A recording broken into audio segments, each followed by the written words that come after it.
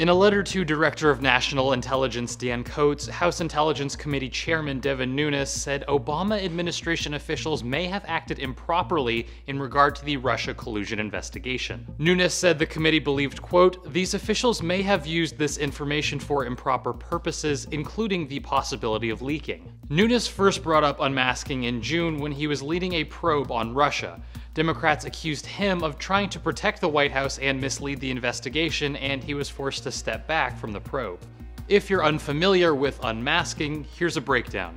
Intelligence services are supposed to redact the names of US citizens that turn up in surveillance reports on foreign entities, but officials can ask for those names to be revealed or unmasked if they think that will help them understand the report. Unmasking a name and leaking that name to the press are two different things, of course, but Nunes said the practice still violates American civil liberties. Leaks have been a problem with the Trump White House.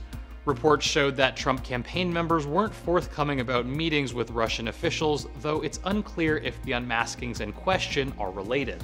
Intelligence workers can turn down unmasking requests if they feel the request isn't legitimate.